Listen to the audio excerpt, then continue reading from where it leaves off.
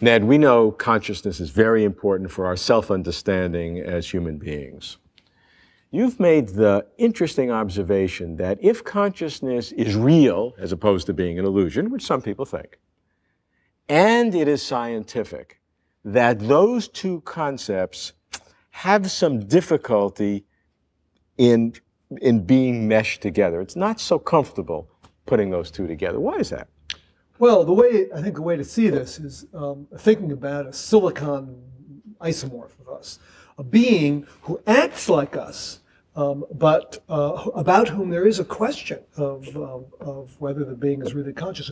There was a television program, the second Star Trek series, that involved an example of this, Commander Data, a robot made to behave pretty much like a human, but made in an entirely different way.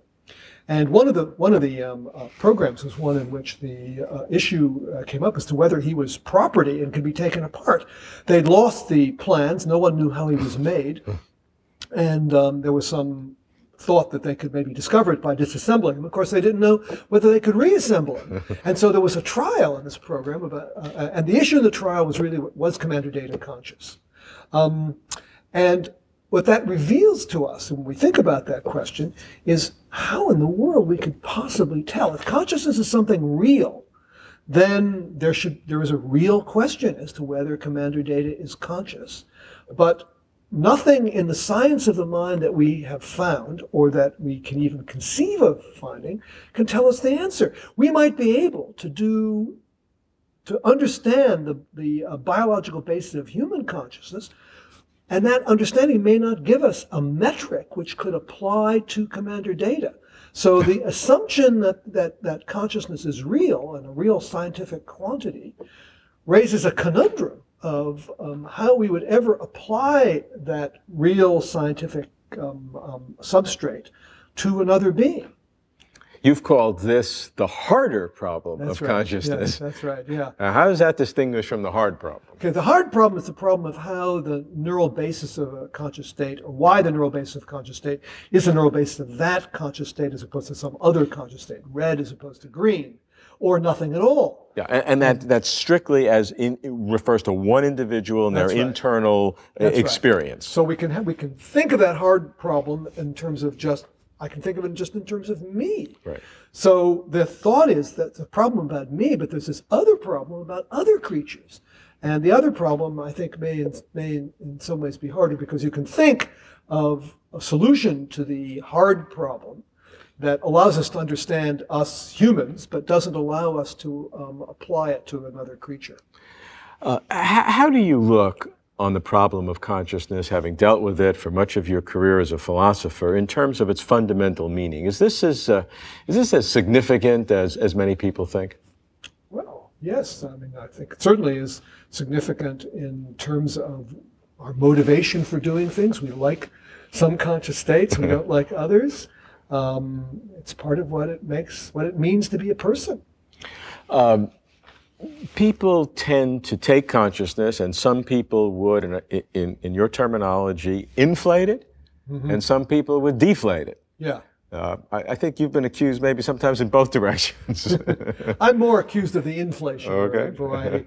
Yeah, I think some people respond to the difficulty of solving the hard problem and the harder problem by saying that consciousness is an illusion. That's the deflationary view. The view that consciousness can be analyzed in terms of cognition, say higher order thought, or in terms of function, or in terms of representation.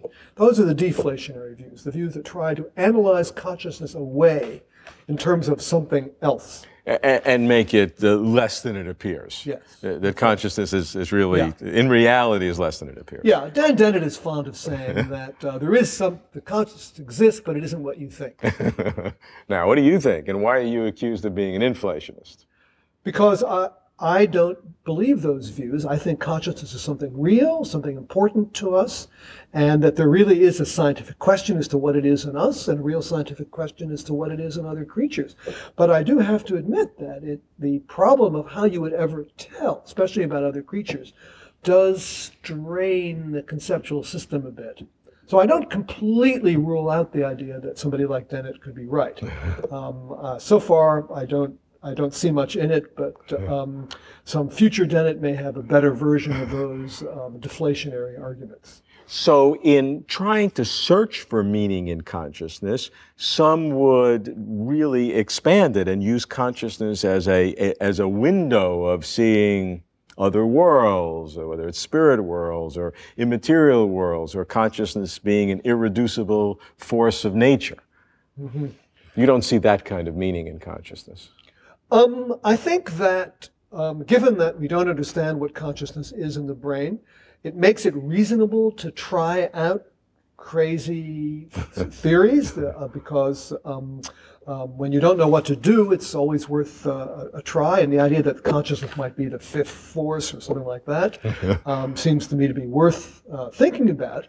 But as with all of those wild and crazy ideas, they're a long shot. So none of them looks like it's getting anywhere now. Well, if we look at classical dualism, one may say today that that's a crazy idea, but certainly it was for the vast majority of human history the common assumption and the mainstream thinking that everybody have, and indeed common people would have it today without.